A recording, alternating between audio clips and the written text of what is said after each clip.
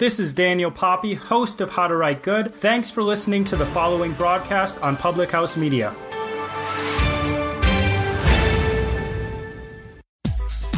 I'm the Greg. And I am Dave Show. We host the Greg and Dave Show on Public House Media. Thanks for listening to the following broadcast on Public House Media. Once you're done with this episode, I hope you'll come check out our show, The Greg and Dave Show, where we talk about strange, bizarre, and sometimes just downright quirky news stories that you may not have heard about. A new show comes out every Wednesday. Be sure to subscribe on iTunes. And hey, thanks for listening to the following broadcast on Public House Media.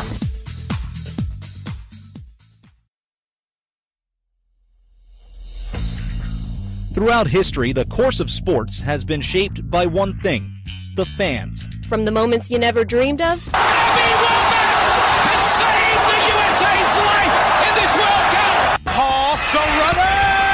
Loose ball! It's good! Gonzaga! The slipper still fits! To the moments that still give you nightmares. Behind the bag! It gets through Buckner! Here comes Knight and the Mets win it! He's in! Patriots win the Super Bowl!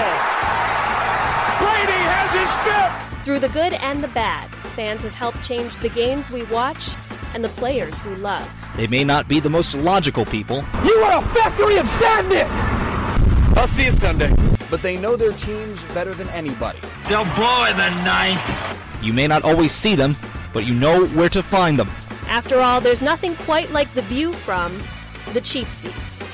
Broadcasting as part of the Public House Media Network. Grab a chair and enjoy all there is in The cheap seats.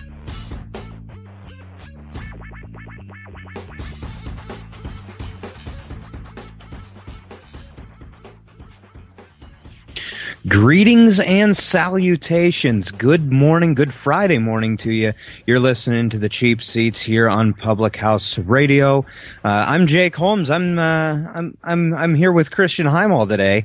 Matt, of course, has the week off. I'm filling in for him. Christian's filling in for me, but you can catch him always on Mondays as well as listen to the Wednesday show, and of course Matt and I, we man down Fridays. So also be sure to check out publichousemedia.com, phmedia.com, along with Spreaker, wherever you get your podcasts. There's even a store on phmedia.com, which is really neat. So check out some T-shirts, some coffee mugs, what have you. Christian and I, we have a great show for you today, I think. Christian, how are you this morning? Wonderful, pal. Good to be with you on this Friday. Awesome. Yeah, so we got a good show for you, talking a lot about the NBA and NHL drafts. That one is just around the corner tonight. The other was last night. And, some surprises, but we'll be diving into the NBA draft here in just a few moments. So, but some quick headlines as we normally like to do on Fridays. Just real quick, you have a fired up host today, so bear with me for the next hour. I'm a Chicago Bulls fan, not big on the draft, but one thing that I did see last evening that bothered me was the Jameis Winston suspension, quarterback of the Tampa Bay Buccaneers, for allegedly getting after his Uber driver. This is a guy that has had numerous allegations against him. And quite frankly, I've had enough. I've had enough of Jameis Winston. I don't know how you feel about it, Christian, but this is enough. He was a troublemaker in college. He's not a good person. And you know what? It's time for him to start being a leader on that team instead of being this, whatever you call this thing that's a quarterback of the Tampa Bay Buccaneers right now. I want to know what your opinions are about it, because if I keep talking, I might have a heart attack. I honestly, for the most part, kind of ignored Jameis Winston and forget about him, considering that the division that he's in, you've got Drew Brees, future Hall of Famer, Matt Ryan, future Hall of Famer, Cam Newton on his way to being a Hall of Famer, all in his division. So to me, Jameis Winston is irrelevant in the world of the NFL. He's had flashes of brilliance, very few of them, and I don't even know if you could call them brilliance. But I just, you're right. He's more of an off-the-field detractor than he is an on-the-field producer, and you can't have that in the NFL. I'm really surprised at how long the Buccaneers have stuck with him. I'm almost disappointed in how long the Buccaneers have stuck with him. especially when they've been in positions to draft better quarterbacks. So it's going to be a little strange to see how things happen here with this. It's not sure yet how long his suspension is going to be. It's going to be based about what happens with the legal decision, but it could be right around 3 games is what it's looking at right now. But you're right. He's been in so many problems throughout his career, all the way back at Florida State in 2012. It's just, it's almost kind of done, kind of boring. And here's what's going to happen. Ryan Fitzpatrick is their backup. He's going to he was 2-1 last year when Winston missed games with a shoulder injury. He's going to be better than Winston this year, and this is going to be the wake-up call I think Tampa Bay needs to get rid of him. I've just had it. I've had it with him, and yeah. So I mean, it's just appalling that this is more than one time that he's had an issue with getting after women in particular. It's unacceptable, and of course you have the public stealing the crab legs and stuff. It's just unacceptable, and I'm telling you, the Buccaneers, Jameis Winston, of course, but the Buccaneers and I think really the NFL with the product that they've shown with Jameis Winston should just be ashamed of themselves. Yeah, I don't expect Jameis Winston to finish this. If he finishes this season in a Buccaneers uniform, this is by far his last one. There's just going to be too many opportunities for the Bucs to go get somebody else, somebody worth having on their roster, and it's just kind of at this point it's a waste of time. He hasn't produced what they were hoping for. He hasn't been what the Buccaneers have been wanting out of him, and it's just at this point he's too much of a headache to be worth it. I mean, you look at some of his numbers. Over his career, he hasn't exactly been stellar. He's got, in his career, 11,000 passing yards, 69 touchdowns, a career quarterback rating of 87%. Nothing blows you away when you look at Jameis Winston on the field. In his career, I'm looking at this, 45 games played, 69 touchdowns, 44 interceptions, 19 fumbles, completion percentage of 61%. I mean, I don't really see the player that they were hoping for, and I think, I know this is going to be only his 4th season, but at some point you just got to cut the cord. No, I agree, and really, one thing that is pretty extraordinary, unlike the play of Jameis Winston and the character of Jameis Winston, was a particular matchup in the World Cup today, just yesterday. Yesterday. Argentina loses to Croatia. Tell us a little bit more about that, Christian. Listen, this is one of I sat and watched this entire match. I don't know why. I just had it on in the background at first, and then I got really into it at halftime when it was still scoreless. But 3-0 Croatia over Argentina and Lionel Messi. And what was amazing was Messi was almost a non-factor. I don't know if he touched the ball once in the second half. Croatia did a phenomenal job holding him off. The Argentine goalkeeper, who is a backup apparently, wasn't their starter heading into it. Their starter was injured in training prior to the World Cup, said he would have been able to be there in time for the opening match, but they decided to not have him on the roster, so their goalkeeper made a terrible mistake to allow the first goal, and then the next 2 were just beautiful goals from Croatia, which was phenomenal. And it just really felt though as like Messi kind of gave up. I mean, you watch the body language afterwards. It seemed like Messi was done, was over it, because now they're in a spot they've got to sit and wait and get help to be able to advance to the knockout round. A team that was in the finals the last time around, the World Cup 4 years ago. So it was a lot of fun to watch. It was exciting. The referee was terrible. I'll say that straight up right now. He just lost all control of the game, and it became very physical, very chippy late in the game, and that was unfortunate. But, oh man, Lionel Messi just put together a terrible effort, and the team looked the worst that it probably has ever been with Lionel Messi on the squad. Yeah, I mean, Argentina, I mean, is, really, I mean, granted, it's always been, kind of the messy show. I mean, they've had really nice pieces as well, with that, I mean, of course, you don't just get to the finals and lose to Germany in 2014 with just Lionel Messi, but yeah, I mean, it's really remarkable. The World Cup's been interesting this year. There's been some big upsets, but I mean, really, I don't think any, compared to the one that was just yesterday with Croatia taking down Argentina, but yeah, I mean, it's certainly extraordinary that you have literally one of the greatest soccer players of all time in Lionel Messi, who's never won a World Cup. Yeah. It's just pretty interesting. So I jokingly tweeted out after the game. Is Lionel Messi the Mike Trout of soccer? Because he's arguably going to be the greatest. He could be one of the greatest of all time. He's a generational talent, once in a lifetime player, and he's not going to have a single championship to his name. Exactly. I mean, no, that's a really good point, Christian. I like that. I like that comparison because, I mean, Mike Trout doesn't deserve this, what's going on with the Angels. He doesn't deserve that, but yeah, neither does Messi. I mean, he doesn't deserve this failure, from his squad. But yeah, I mean, with that said, there was one thing last evening that did happen.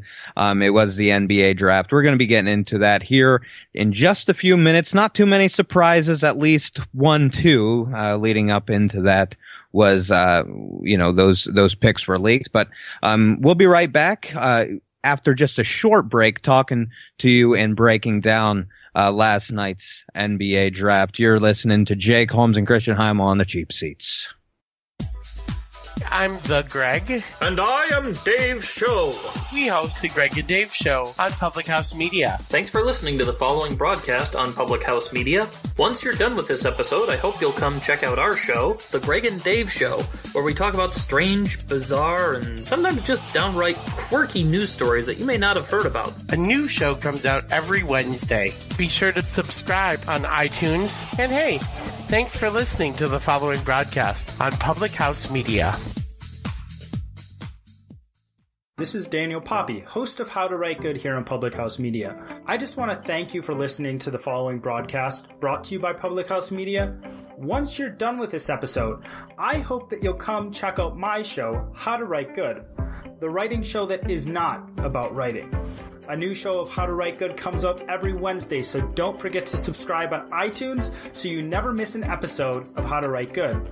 Again, thanks for checking out the following broadcast on Public House Media. I feel glorious, glorious, got a chance to start again.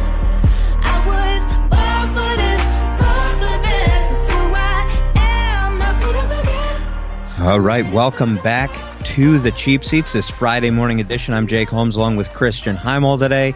We're talking some NBA draft. Obviously last night was, the diaper dandies coming in and joining the big boys. So not too many surprises, at least within the top 2. Those picks were pretty much leaked about 2 hours beforehand. DeAndre Ayton, the big center out of Arizona, he's staying within the state and joining the Phoenix Suns. Sacramento Kings land Marvin Bagley III, the big center from Duke. But the big men, they really dominated last night, eh? Yeah, 5 of the first 7, and it's kind of interesting talking to a lot of people leading up to the draft. It was, you're looking for this unicorn, this Kristaps Porzingis, Giannis Antetokounmpo, the next Anthony Davis, Kevin Durant, these guys 6'10", 6'9", and above, who can shoot from outside, who can defend on the perimeter, who can also handle the basketball. And you've got a couple of those there. I mean, to me, Marvin Bagley is the best big guy out of all of these guys. I hate Duke, but I love Marvin Bagley. Jaren Jackson is another one. Mo Bamba has a lot of upside, a lot of potential. DeAndre Ayton, I know everyone thinks he's the best prospect, or he was one of the best and the best player and the unanimous number 1 pick for a lot of people, but still, there's just some interesting pieces there that, they're talented players, most definitely. And today's NBA is a perimeter game, and when you can step outside and you have that ability like these guys do, it's the only one really out of the top 10 big men that were picked. Because 5 of the first 7 picks were big men. And of those 5, the only one who really right now isn't that outside shooter is Mo Bamba. But some of the people that I've talked to think that the NBA is going to be easier for him than the Big 12 was, and that's scary to think of. Yeah, I was. I'm a big Chicago Bulls fan. Love them. Loved them my entire life, and I was praying for Mo Bamba. Somehow I heard beforehand that there was a potential for the Bulls to move up to number 4 to grab, to trade with Memphis, that they would figure something out. But I want to know what your opinion is, because I'm not too keen on it. What do you think of Wendell Carter Jr.? I love Wendell Carter Jr. I thought that if the Cavaliers wanted to keep LeBron James, they should draft Wendell Carter. I thought that would have been, I don't want to say the missing piece, but someone who is physically ready for the NBA right now. Someone who can shoot from outside. He's not great. 41% from 3. Very good passer, intelligent player, and he's just physically ready for the NBA for him. And it's just, I love him. I think pairing him with Lauri Markkanen is going to be great. Although I'll be honest, I thought the Bulls probably should have gone, if he was there. He wasn't, obviously, and I'll get into that in a moment, because when we talk about the biggest reach of the night, Trae Young at 5 to the Mavericks, and essentially to 3 was insane to me. But I like Wendell Carter a lot for Duke, and I thought that if the Cavs wanted to keep LeBron James, that he would have loved to have played with Wendell Carter. Okay, thank you for making me feel a little bit better. Yeah, last night I was working, and I was just checked on my phone, and I was like, you've got to be kidding me. Mo Bamba was right there. But Wendell, sure. I think he is going to be a good pairing with Lauri Markkanen and such. And I like the number 22 pick, Chandler Hutchison, as well. I like that pick. They've had their eye on him for a while. But yeah, let's talk a little bit about, the trade within the first within the top 5. Oh my goodness.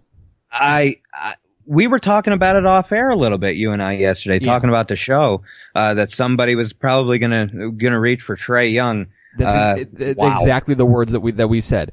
And listen, it's one thing to draft him at number 5. One thing to take him at number 5, and if you're the Mavericks, you got to be, happy with Trae Young. Okay, good. He maybe makes sense there for the Mavericks, even though Denny Smith Jr. has been so good for them this past year. But then you go and trade him to Atlanta, and I'm sitting there going, wait a minute, the Hawks had Luka Doncic, which by all accounts was the number 1 prospect in this entire draft, and you traded him to get Trae Young. What are you doing, Atlanta? You've got, listen, I love Trae Young. I think he got a lot of bad flack heading into the draft, saying that he's too small, saying that he's not physically ready for the NBA. People were saying that he's not going to have the same green light that he did in college, which he's not. But the kid still led the nation in assists and scoring for the first time ever. That's never been done before, and this kid, Trae Young, did it. That being said, I do not think he's a top 5 draft pick. I thought he would have made a lot of sense in either Chicago or Cleveland. But, oh my goodness, to go up, if you're the 3rd team in the draft in Atlanta, and you've got Luka Doncic, and then you trade him away for Trae Young, the Mavericks got a freaking steal in this draft. It's unbelievable to me. Unbelievable that happened. And future resources as well. Yes, and a first-round pick next year, right? It's just, next year, first-round pick in next year's draft. And you got to imagine neither one of those teams are going to be, they may be lottery teams next year. Of course, if there's conditions in there, I don't know if any additional information's come out about that trade, or at least about that pick. But unbelievable. I was like, Trae Young's a nice player. I'm with you completely on Trae Young, by the way. I like Trae Young. I thought that he got a bad rap in Oklahoma because the team stunk around him. The rest of the team was terrible. He's the only reason they got into the tournament and really Should they have gotten in the tournament? No. I mean, but that was a discussion for, a few months ago. But yeah, and Luka Doncic, fantastic players. He's killing it overseas. He really has shades, and it's just funny how, 20 years later, you have separate Dirk Nowitzki and Luka Doncic. Comparisons could be made there. It's unbelievable. And now, like I mentioned, Dennis Smith Jr. For the Mavericks, and now you've got his ability to move the basketball, and then Luka Doncic, Dirk Nowitzki can even handle the basketball, Wes Matthews, JJ Barea. This Dallas team, I'm not saying they're going to make the playoffs, especially not in that Western Conference, but this is a team now that is built like a mini Golden State. You've got shooters, you've got outside presence, ball handlers 1 through 5. It's unbelievable to me that the Atlanta Hawks had that opportunity and said, no thanks, we're good, and dealt him to the Dallas Mavericks. That was just absolutely insane to me. There were a couple of trades last night that really kind of, blew my mind. I'm looking at a couple of them here. The Phoenix Suns getting the 10th overall pick, Mikal Bridges, and sending Zaire Smith to the Sixers. So the Suns not only get DeAndre Ayton at 6'10", but then they get Mikal Bridges at 6'7", to pair with Josh Jackson, who is at 6'5" and can shoot the basketball. So the Suns made out pretty good. The Clippers trading Shai Gilgeous-Alexander and the Charlotte Hornets. Basically, they flop picks. And so the Clippers get Shai Gilgeous-Alexander. The Hornets get Miles Bridges and 2 second-round picks. And for my money, Miles Bridges is one of the most promising players in this draft. I agree. And Bridges is going to be a lot of fun there with Frank Kaminsky in Charlotte and Kemba Walker if they don't trade Kemba Walker. Who knows if they do that. But then, again, the Luka Doncic trade is insane to me. The Trailblazers in the second round, I know nobody really cares about the second round stuff, but they trade their 37th pick. They get the 37th pick from Sacramento for 2 future second rounders. Same with Charlotte. They get a 34th pick, Devontae Graham, and trade their 2 future second round picks to Atlanta. So, this is what's really weird about the NBA, is that you get teams stockpiling draft picks like crazy for future years that you have no idea what it means for players that they aren't that huge on right now. And I just can't believe that this is going to baffle me for years. And who knows? It may get proven wrong right away. Luka Doncic could very well be an Andrea Bargnani or a Goran Dragic. Very easily. Could be. But this is unreal that you traded that. I can't believe the Hawks did that. I cannot believe it. Yeah, no, I'm with you. I'm very surprised. And another thing that surprised me last night, and I want to get your take on this, were you just as surprised as I was that Michael Porter Jr. dropped number 14? No, not at all. And I don't think he deserved to be there. I honestly don't think Michael Porter deserved to be drafted this year, just because, listen, I understand how talented he was in high school. I understand the potential. I understand that a lot of people had him ranked as the number 1 power forward in this draft.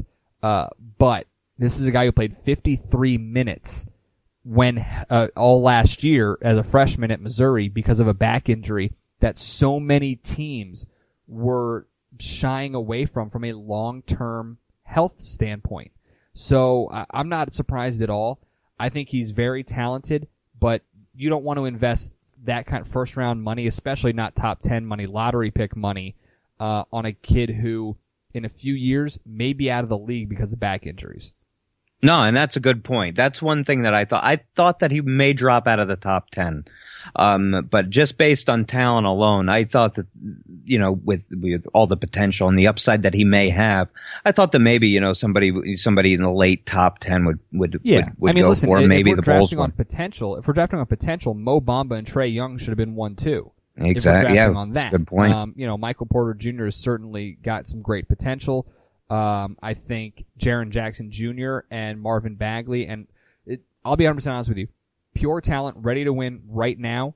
Jaren Jackson, Wendell Carter, Marvin Bagley, Miles Bridges. Those 4. Those are the 4 ready to win right now in the NBA type players. But potential-wise, Michael Porter definitely has that. But again, that injury, and you watched it last night, he kept falling and falling because there were teams talking about him going number 4 to Memphis. And then all of a sudden he's just, 10 spots later. So. Yeah. Yeah, sorry. Go on. No, it was just really impressive to see guys like him drop, and then guys like, Chandler Hutchinson from Boise State move up into the first round, 22nd. Guys like Dante DiVincenzo go 17th to the Bucks. Yeah. Great shooter. I mean, he had a tremendous combine. Everybody was so excited about him. Highest vertical ever recorded. Anthony Simmons, who did not play in college, by the way. The kid went to IMG Academy, went to a year of prep school, and then went into the NBA draft after graduating from high school, going 24th to the Trailblazers. The pick that I love, there are 2 picks here that I absolutely love, and I don't want to call them steals yet, but the Boston Celtics with Robert Williams, they get a guy, a true paint defender, and a high-flying ability down low, which they did not have in Al Horford or Aaron Baines. So Robert Williams fills that void. But then, and this is weird for me to say growing up a Celtics fan, I love the Lakers pick at Mo Wagner. I love that pick at 25. I think he's such a talented kid, 7-footer out of Michigan, good outside shooter, very much in that Dirk Nowitzki mold. I thought he could have benefited from maybe another year in college, but what Mo Wagner does, what that pick allows to have happen if you're the Lakers, is it gives you more trade bait if you want to go try to get Kawhi Leonard. If you want to go and try to get Kawhi, now you have another piece to possibly do it. But it turns out, Jake, the Spurs may not want to trade Kawhi anymore. It seems as though that when the Lakers called, there's a league source that says when the Lakers called, they basically shut the door on us, which is kind of interesting now.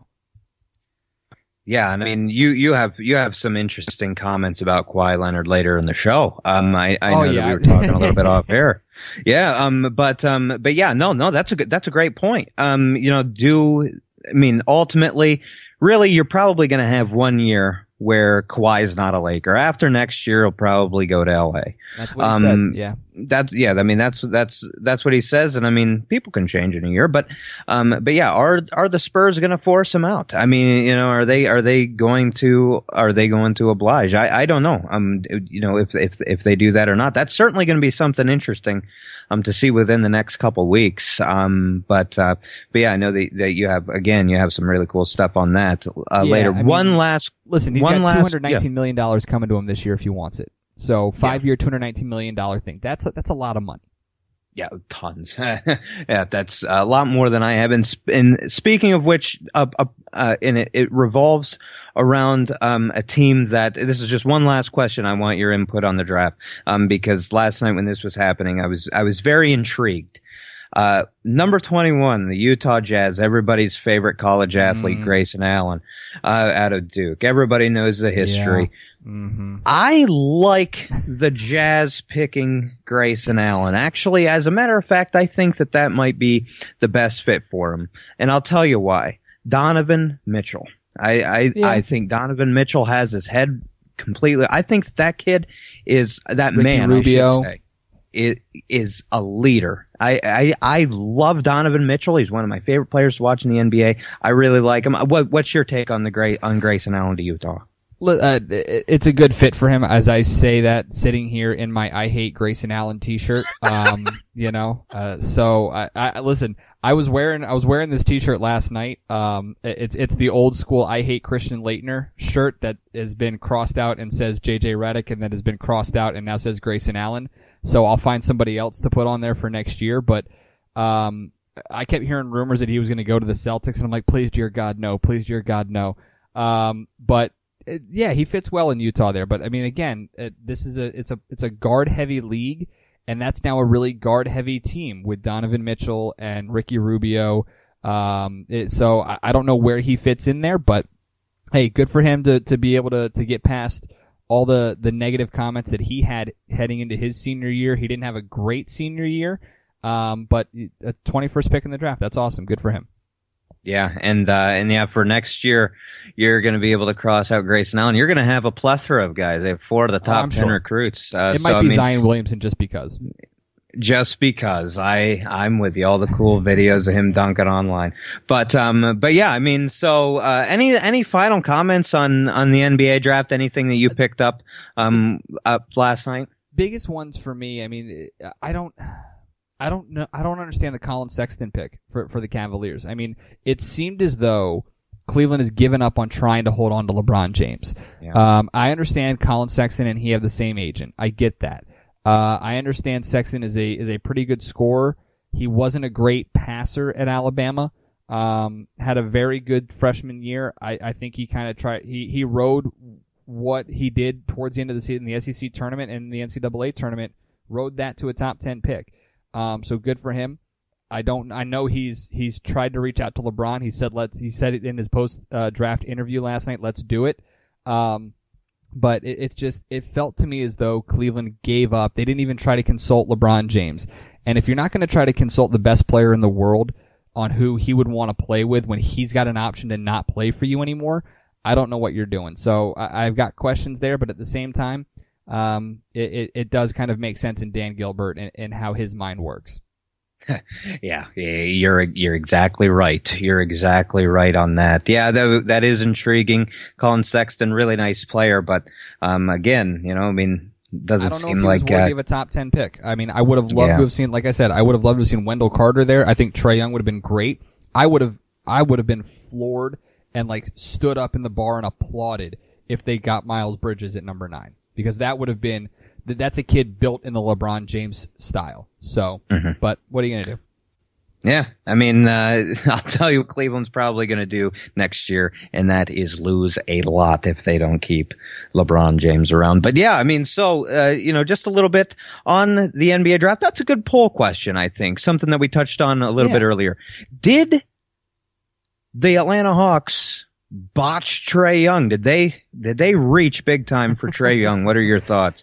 We know what we think right here. As for Christian Heimall and I, Jake Holmes, we're gonna be talking a little bit about some bonkers baseball news here next segment. But yeah, sure, stay tuned. You're listening to it all right here on the Cheap Seats. This is Kim Meyer, the host of Choose to Rise here on Public House Media. Thanks for listening to the following broadcast on Public House Media. Once you're done with this episode, I hope you'll come check out my show, Choose to Rise, where we talk about living with positive mindsets, how to increase our confidence, building our faith, and living out our life on purpose. A new show comes out via podcast every Monday, Wednesday, Friday. And if you want to catch the episode live instead, stop by Public House Media around 6:45 Central Standard Time, Monday, Wednesday, Friday as well. Don't forget to subscribe on iTunes so you'll never miss an episode of Choose to Rise. Thanks again for checking out the following broadcast on Public House Media.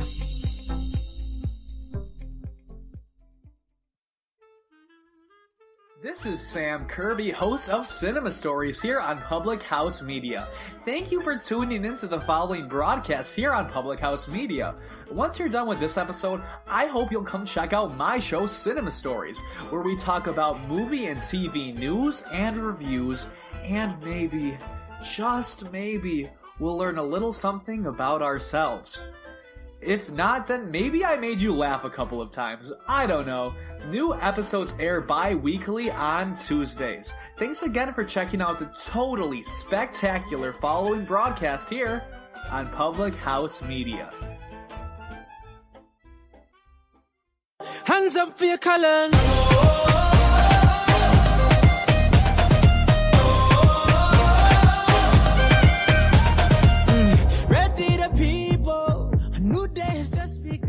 Okay, ladies and gentlemen, welcome back to the Cheap Seats right here on Public House Media. I'm Jake Holmes alongside Christian Heimall today.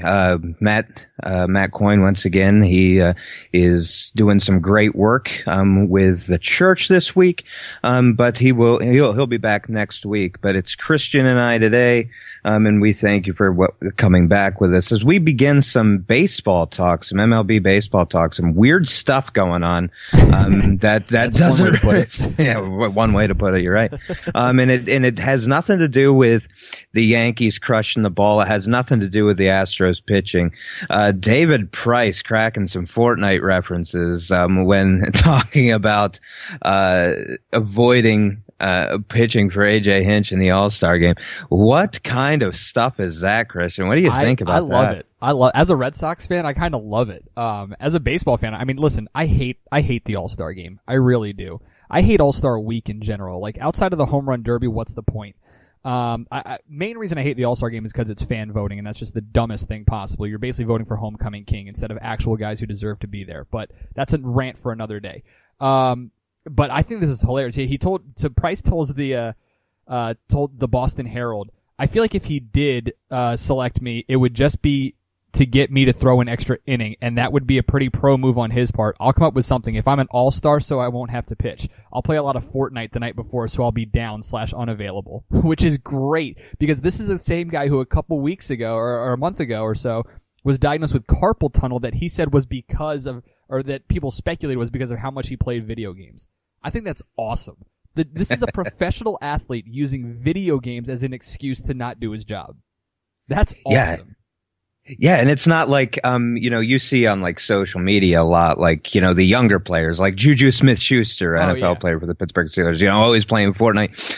David Price has been around a while, which I just think that that's really funny that, that he's, this is what's going on. I thought it was AJ great. Hinch. It is. You're right. I agree with you. I think that it's great. And here's the thing. And to your point, I really like what you said about the All-Star Game, is that these guys, I mean, it's the middle of July. The stretch run's coming up. I mean, we're pretty much, by that time, the halfway point of the season will be over. These guys are supposed to be at each other's throats, man. Yeah. I get it. It's like the NFL, like Pro Bowl's after the season. NHL's in the middle of the season, NBA also. But, the thing is like these guys aren't supposed to like each other. It's not supposed to be, all sunshine and rainbows and all that between these guys. And I think that this is a nice dynamic not a nice dynamic, but an interesting dynamic between great pitcher and a rival manager. And I mean, and listen, like, with the All-Star Game, for young guys, it's great. For young guys, it's a fun thing to do. The first couple times, it's a really exciting moment for these guys, especially if you're in the home run derby because it's all for the fans and whatnot. But David Price is in his 10th season right now in the majors. He's already getting up there in age. He's thrown a lot of innings already on that left arm. He's had some issues in the past. And I completely understand if he doesn't want to pitch just one inning in a meaningless contest when his team could realistically need that one inning in the playoffs. And listen, it's one of the dumbest arguments in the world that, like, you don't want to pitch somebody or play somebody in a meaningless game in case they get hurt when they could get hurt walking out their door, as we'll talk about here in a couple minutes. But it's just one of those things that, like, I understand it. I get it. At 32 years old, you don't want to, when literally 93 or 96% of baseball has 4 days off, except for these 40 guys who are part of the All-Star Week, have a couple days off to just relax. You want that as a 10-year veteran. You want to have those days. You don't want to be forced to travel to D.C., which, granted, D.C. is not that far from Boston. It's a 5.5-hour trip. But, like, or excuse me, like a 6-hour trip or whatever, like, you want those days off. You don't want to be pitching one inning just to get down there and potentially have your arm, a little tired in the postseason.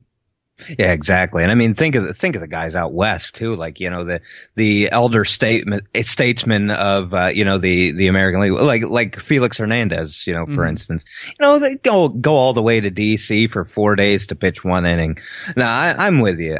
There. I think that it's a little bit monotonous, or actually very monotonous, that, in the guys that make it are only pitching one inning. The guys that are playing in the field, are only playing one inning as well. Yeah. And you can always tell the ones like the new brood, like Aaron Judge last year was having the time of his life in the home run derby. But David Ortiz is really the only, ever, veteran that you ever saw that was openly having a great all excited time, about it. Yeah. Always excited. And that's just his personality. Like, but I mean, like, you look at some of these guys, like these young guys, like Bryce Harper is going to be there just because it's in DC. That's easy for him. But I mean, for young guys like Ronald Acuna, or I'm trying to think of some other younger guys, that are really going to enjoy it. It's great for them. Good for them. But for guys like a John Lester, guys like even a Max Scherzer, who's probably going to be, maybe even the starter for the National League. That's not that exciting to them. Like, who cares? They've been through it before. It's kind of ho hum, whatever. We're over it, kind of deal.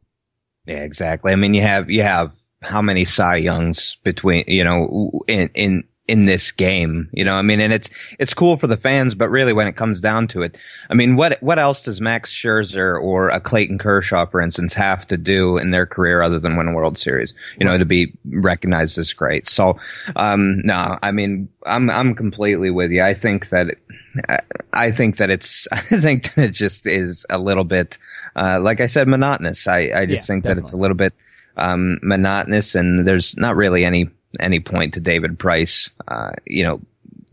playing, and of course, Fortnite. I'm not a Fortnite player, but a lot of people it might be worth it. I haven't played it once, but I'll tell you right now, if I could use like Grand Theft Auto or Madden as an excuse to not go to work, I would 100% do that. 100%. Amen. Amen. So I feel you, David. I feel you. Yes, I agree. GTA is particularly San Andreas. I think that was. I literally just finished that game like 2 weeks ago again. I played it again because it's one of the greatest of all time. Easily. I agree. San Andreas, man, it's so good. I definitely, of course, my mother listens to the show, but I mean, this was 10 years ago. I definitely skipped school to play San Andreas. Oh, so. I definitely pulled all-nighters playing Halo when it first came out. 15 years ago, 100%. So, one guy who's not going to be at the All-Star game, and it's not because he's playing video games. It's not because he's not good enough. Because I mean, he probably is. I don't know if he'll actually make the roster, but I don't think Brandon Morrow is going to be heading to DC for the All-Star game. Especially if this back spasm continues to linger. The Cubs closer, 16 saves on the year, a 1.59 ERA. That's good enough for an All-Star appearance, in my opinion. But he's been put on the 10-day disabled list earlier this week after back spasms from taking his pants off. Yeah, back spasms from getting undressed at his closet at his home. And here's the best part. This is the funniest thing in the world. This is his exact quote. Just undressing at my house, like 3 a.m. in the closet. Got my right leg off, left one just felt like a spasm in my back. Okay, I don't think we needed to know the 3 a.m. part because that puts everybody's mind into a different spot. That you're getting undressed at 3 a.m. Where have you been since then? But this has got to be one of the strangest, weirdest ways someone got hurt. Yeah, I agree. And nothing, and not to mention nothing good happens after 2 a.m., let alone 3 a.m., so I saw that. I got the update on my phone. I think it was yesterday. I think it wasn't yesterday. It wouldn't have been yesterday. It was Wednesday, I believe. I was like, what? I had to do a double take, and I was like, Brandon Morrow, like this isn't a scrub. I mean, right. Like you said, awesome numbers on the year. He's got a 1.59 ERA. Playing really good baseball. Mm-hmm. And yeah, this is right up there with some of the craziest injuries that you've seen. I mean, exactly. Lionel Simmons with a Game Boy. My favorite one, like, it was so funny. Like, I was looking at this stuff, and who was it? Oh my God, there was some hockey. Oh, Dustin Penner. Dustin Penner for the LA Kings had back spasms after he was literally about to eat breakfast. He's about to eat pancakes in the morning and just has a back spasm out of nowhere. Oh, Dustin Penner, yeah, that career kind of went downhill really quick. He got traded to LA, and that was it. Yep, but yeah, I mean, this isn't talking about Zambrano punching the Gatorade jug or whatever, Brown punching a wall. Yeah, this isn't that. This is a dude that was changing his pants and hurt his back. I mean, that's something that that you'd hear like your drunk dad doing or something. Yeah. And no offense to Brandon Morrow, like the dude's what? How old is he? 33. He's in his mid-30s. Yeah, 33. Yeah, he'll be 34. He'll be 34 in July. Like, no offense, dude, but like if you're getting back spasms taking off your pants, you might need to think about retirement. Like that's old dude kind of stuff right there. Completely, and but yeah, I mean, it's just amazing. I mean, what else can you really say about it? 33 years old, you're putting on your pants. I feel bad, but like, Like, dude, Brandon, come on, man. You're killing my fantasy team going on the disabled list here, bud. You were like my best closer because Sean Doolittle's been awful, but whatever. Yeah, I mean, I guess, it is what it is. You take what you take what you get. But yeah, Brennan Morrow, headed to the 10-day DL. He's probably going to miss, the All-Star game, in Washington, D.C. because of back spasms in result of changing his pants. He may opt to not go because of that. Yeah. You don't want to get hurt again. That would be even more embarrassing. So, yeah, I don't know. yeah. Like, oh man, that's just funny. So, this is why I love baseball. Baseball's strange. It's one of those things where you can never predict it. You never know what's going to happen with baseball. So it's what makes the sport so great. When we come back, we're going to get into, Jake, this is your world more so than it is mine, but the NHL draft is this weekend. And I know you're pumped and excited about it. So I'm going to need you to tell me who my New Jersey Devils are going to take to be able to do better than they did this year, even though we do have the MVP in Taylor Hall, finally. In MVP. We'll touch on the NHL stuff and a whole bunch more, our bold predictions and whatnot coming up just a little bit. You're in the cheap seats on the Public House Media Network. Hi, this is Emily. This is Lindsay. And this is Elizabeth, co-hosts of Beauties and Headcanons here on Public House Media. Thanks for listening to the following broadcast on Public House Media. Once you are done with this episode, we hope you'll come check out our show, Beauties and Headcanons, where we talk nerdy to you about fandoms, fan fiction, and all pop culture for nerds that you can think of. A new show comes out every Friday. Don't forget to subscribe on iTunes so you never miss an episode of Beauties and Headcanons. Thanks again for checking out the following broadcast on Public House Media. How's it going, everybody? This is Keith. And Katie, hosts of Coffee with Keith and Katie, here on Public House Media. Thanks for listening to the following broadcast on Public House Media. When you're done here, I hope you'll check out our show, Coffee with Keith and Katie, where we talk about our lives and relationships over a cup of coffee.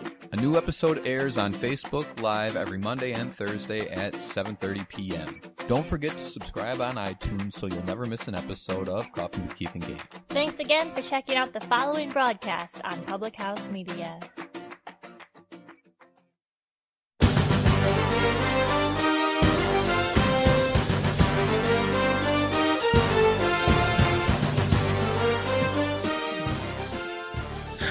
Okay, my friends, you are back in the cheap seats on Public House Media. I'm Jake Holmes with Chris Heimall, and we are about to talk about some NHL draft. It's crazy. It seems like it was just last week that the Washington Capitals were hoisting the Stanley Cup. Oh, wait, it pretty much was last week. Quick turnaround in the NHL. Sorry to Max, one of our Wednesday hosts, but it's a quick turnaround when you're celebrating. It, right? You never get to enjoy it. It's so funny. I was following a couple of Caps players and reporters and whatnot on Twitter, and a couple of them were like, "Wait a minute, the draft is this week? Wow, don't really get to celebrate when you're winning a championship, do you?" And I'm like, wait, stop! Like you can't really start complaining that you don't have enough time to celebrate your first. Still, like, Alex Ovechkin still hasn't woken up from his bender. Like, let's be honest here. Like, that dude is living his best life still. I mean, man. But this is what I love about the NHL and the NBA. And look, both seasons I think are too long in my opinion. I would love to see them drop to maybe like 68 regular season games, because in my opinion, hockey playoffs should not be going until the middle of June. That's just not okay in my opinion. But I love the fact that the draft is almost directly after the end of the playoffs, because it just keeps everything going. It keeps it in momentum. It keeps it in the news cycle. It's not like baseball where the draft is hidden in the middle of the season, like, because the MLB draft was a week ago and nobody talked about it. And then the NFL draft is 4 months after the Super Bowl, and all we've got to do is basically dissect and, rip apart these kids for 3.5 months after a championship is won. I love the fact that the NHL and NBA do it so quickly afterwards. Yeah, I agree. And the thing is with hockey, my background's obviously in hockey. Mm-hmm. I love it because there's never a dull moment. You have the draft. There's going to be a bunch of trades tonight. There's going to be a bunch of trades tonight, even tomorrow and into the weekend. There will be an insane amount of trades. Big names will be on the move, and then free agency starts only a week after. But yeah, it's I like the setup, and it's the same way with the NBA. I think that they're the ones that really do it right. The most boring part of it's really the preseason. Yeah. It's not like football in shorts like OTAs and stuff where you're just trying to stay awake.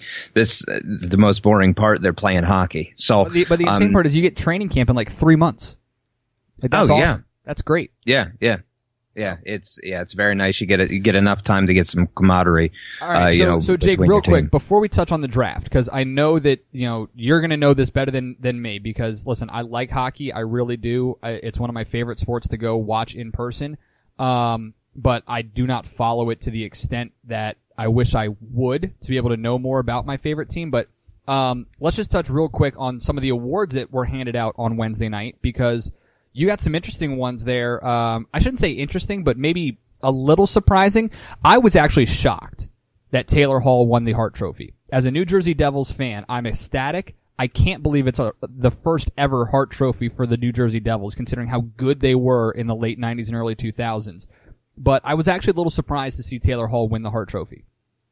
Yeah, I have a question for you in return. Who'd you think would win it? I honestly thought it was going to be Nathan MacKinnon. I really did. Nathan MacKinnon, or truth be told, I mean, and this is the other part that's interesting. The Players Association voted Connor McDavid as the most valuable player. Well, not the most valuable player technically, but the most outstanding player. The Ted Lindsay Award. Ted Lindsay. Yeah. So if the players think Connor McDavid is the most outstanding, the writers think Taylor Hall. Yet the writers think Connor McDavid was 5th in the MVP voting. That to me is interesting, but I really thought it was going to be Nathan MacKinnon. I understand why it was Taylor Hall because of what he was able to do when the Devils, who started out great, were just really, really bad come December and then flipped a switch at the turn of the calendar year. And Taylor Hall did some amazing stuff, 19-game point streak himself. But it was just a little surprising to me to see that happen because of some of the struggles that the Devils had throughout the year. I agree, and I'll tell you, I think there's an interesting dynamic here because Connor McDavid's so good, but the team that he plays on stinks. Right. That team's terrible. And but the thing with Taylor Hall is he plays on a really good team, but he was above and beyond their best player. And if I had a vote for the Hart, I would have voted for Taylor Hall. I think they got it right. The Ted Lindsay, the most outstanding player in the NHL probably is Connor McDavid. They're right about that. But the most valuable player last year was Taylor Hall. Where would the New Jersey Devils be if Taylor Hall wasn't on that team with his 19-game winning streak? Mm-hmm. The same time you could say with Anze Kopitar with the Kings. They basically made the playoffs at the end because of him as well. But I mean, it's just, listen, it's great. I love the fact that, that the Devils finally have an MVP after finishing. Marty Brodeur finished 3rd 3 times. And that's the highest a Devil has ever finished in the Hart Trophy voting. How is that possible? Marty Brodeur. Like how good, I get it. There's a separate, and listen, this debate could be had for years of if there's a specific trophy for your position, should you be allowed to win the overall MVP? Like Cy Young, should you be allowed to win the MVP if you're a pitcher? Should you be allowed to win the Hart Trophy if you're a goalie when they have the Vezina? But I mean, the Devils didn't have any great scorers on those teams. They just had tremendous defensemen, and obviously, and I'm biased as anything, the greatest goaltender of all time. But it's just amazing to think that it took till 2018 and a kid, Taylor Hall, who was a number 1 draft pick by the Oilers a couple of years ago, to be the first ever Devil to win the Hart. Oh my gosh. And I'll tell you, to your point, I mean, I think with goaltenders, it's like a 1A, 1B, 1C scenario. I think wake up one morning, it's somebody else. That's the best of all time. Marty Brodeur, of course, is in one of those 3. He's certainly in that conversation. I mean, really the late 90s, completely renovated goaltending. Marty, Dominic, and Waugh, right? Those are the absolutely. Top 3. Absolutely. Depending on take your pick. What area, where you grew up in the 90s, that's who you think, kind of. Exactly. Exactly. I mean, you're exactly right. And I think that I don't know how you feel about it, but I think that it's a travesty that Brodeur didn't win it. I mean, he was, in my opinion, a lot of those years, he was the best player in the NHL, finished 3rd a couple times. You have to change the rules to prevent a goalie from being an offensive force. Exactly. That proves how dominant you are. And that is always my argument whenever anybody tries to tell me that Marty isn't the best of all time. They had to institute the trapezoid to prevent Marty from being an offensive force. Like, think about that. They had to change the rules so that your goalie wasn't an assist or goal scoring machine. Like, that's weird. But other awards out there, Victor Hedman, the Norris Trophy, Pecorine, the Vezina, both well deserved there. Anze Kopitar, best defensive forward. So I guess a little consolation prize for finishing third in the Hart Trophy voting. Matthew Barzal, I'm hoping I'm saying that right because I don't follow the Islanders, as rookie as the Calder Trophy, which good for Lou Lamoriello, good for potentially Barry Trotz. Because we still don't 100% know there. But then I think the best one for me, the two really, really good ones for me, and I don't know your thoughts on this. Obviously, the Golden Knights win GM and Coach of the Year, but the Masterton Trophy to Brian Boyle, who was diagnosed with cancer in, I want to say, June of last year, and then made it back in time for the home opener for the Devils. And as a cancer survivor, I can tell you how difficult that is to do, just to wake up every day. But to be able to wake up and be in hockey shape 3-4 months after you were diagnosed is just absolutely insane. And then the Willie O'Ree, the first ever inaugural Willie O'Ree Community Hero Award. Darcy Haugen, the coach of the Humboldt Broncos, who passed away in that terrible bus accident back in April. Well done to be for those two to be recognized, and for the NHL to recognize those two. Yeah. Oh, I definitely agree with you. And I mean, the Willie O'Ree, that was the first Willie O'Ree, award given. So not that you could ever compare, not that you could ever compare, these awards, but, right. I mean, it's just that, it's just so that's still so tragic. I mean, like, you ask any hockey player growing up, you have the most fun on the buses going to games in your junior league. That's when you have the most fun. And, I think about that crash, and I even get choked up a little bit, but yeah, as far as the Masterton Trophy, excuse me, nobody can be as deserving as that, as Brian Boyle. And Brian Boyle's a good dude too. Good dude. Really good dude. Too. Mm-hmm. So, yeah, and I mean, he's one of those guys that you want in your locker room, and it was so unfortunate, even with his children being sick, as well. I mean, that guy is something special, and I'm telling you, his family must be proud. But yeah, nobody could be more deserving than Brian Boyle. Stud human being. You're in the cheap seats here on Public House Media. Christian Heimall filling in for Matt Coyne. Jake Holmes, as always, here on Fridays. And now as we get to the NHL draft, which begins tonight, and then rounds 2 and 7 tomorrow. I don't know a lot about this stuff. I really don't follow the draft. So Jake, I'm going to defer to you. It seems as though that number 1, number 2, take your pick, Rasmus Dahlin and Andrei Svechnikov. Yeah, Svechnikov. Yeah, Svechnikov. Yes, okay. Svechnikov. So to start, I just want to give you a little bit of lowdown on what your Devils may do at 17. Yep. They're probably going to go defense. Defense. I feel like that's where their biggest need is. They're stacked down the middle, man. That next year is going to be one of the best. Yep. They're going to be one of the best teams at center. Listen, man, I had a choice this past year. I went to a Devils game, and I had a choice. Do I get Jesper Bratt? Do I get Nico Hischier? Or do I go like a proven commodity?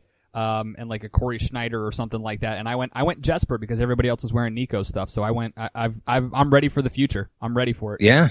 Oh man, it's great. I mean, I really like what the Devils are doing. Ray Shero, former Penguin GM, he really broke the mold there too, because I mean, they were kind of before Crosby and Malkin, they were terrible. I mean, some of those teams in the early 2000s were just terrible. But he's speed and finesse. That's something that's not the norm in New Jersey. So, my guess would be, if he's there at 17, would be Bodie Wild. Great skater, defenseman, plays the right side. And yeah. Piece to add to a rebuilding defensive unit. I think Bodie Wild, obviously, if he's there and if they have the assets to trade up, I'm not sure if they do. Adam Boykvist, he's probably he's my top defenseman, in this draft. Just 19 years old, great speed and skill. He's a good offensive defenseman as well. Add a little bit more, offensive ability to, the New Jersey Devils, who, are really ahead of schedule. That team is going to be very good. I want to see what they do in free agency because there's a little bit of cap space. They can improve the team right now as well as the future really this year. So it's an exciting time for you as a Devils fan. Yeah, it's a really exciting time. But yeah, to your point, you have 2 generational talents in this draft. I mean, you're going to have a lot of good players. This is a good draft. You have 2 generational players, Rasmus Dahlin, who's going to go number 1 overall to the Buffalo Sabres. That's pretty much a formality.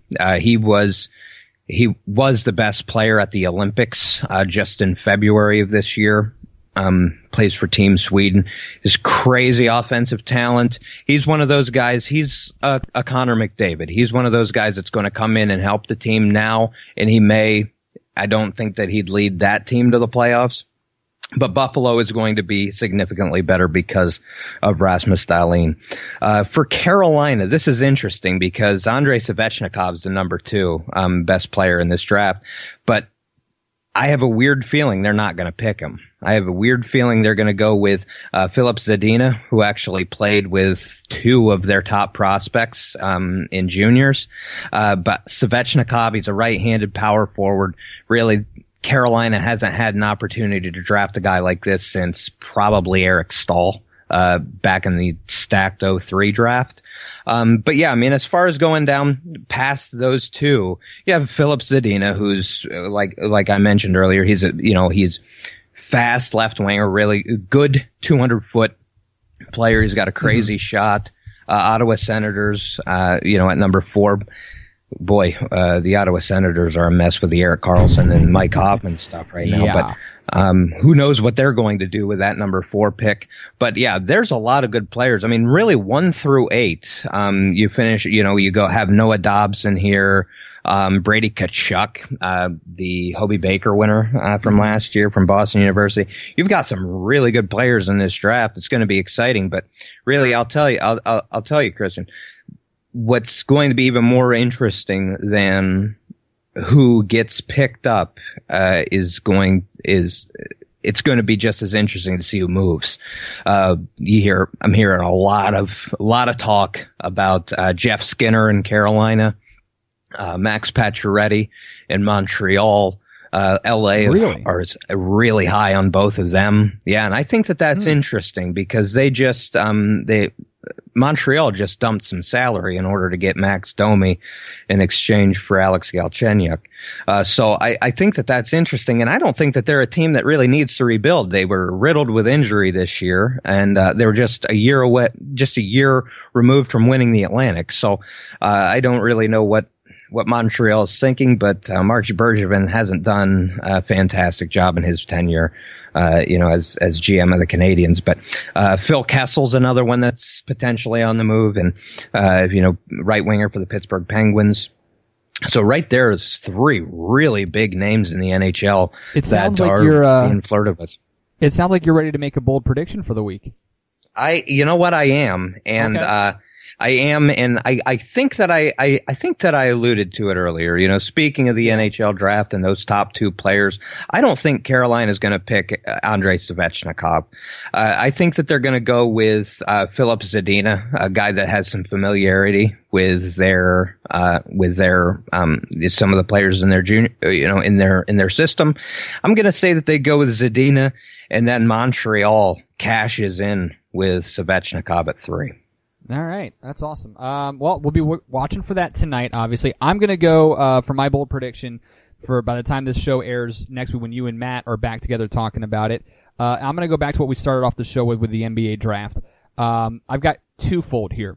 Number 1, by this point next week, LeBron James has to decide what he's doing by the 29th.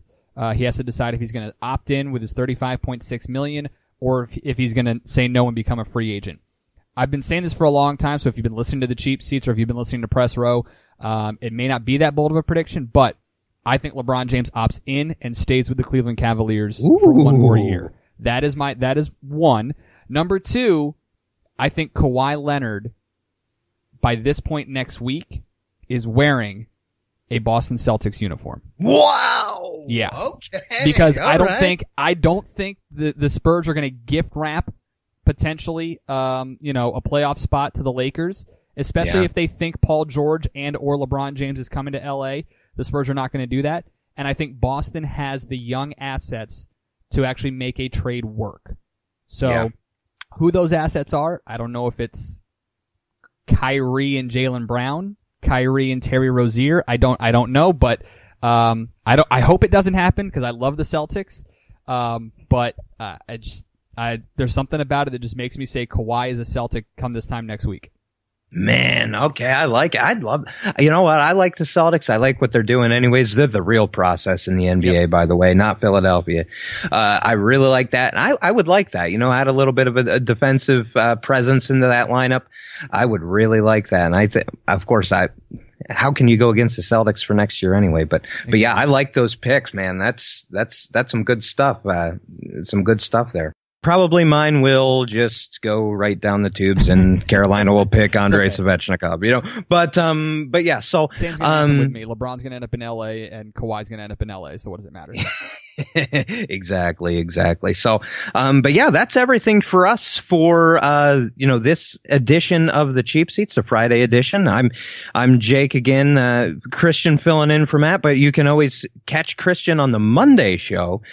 We have Mondays, Wednesdays, and Fridays where we're giving you all of the best and in this case today, the most fun sports headlines in all of professional sports. So, as for myself, Jake Holmes, and Christian Heimall, thank you for tuning in today, and we will see you next time on the Cheap Seats.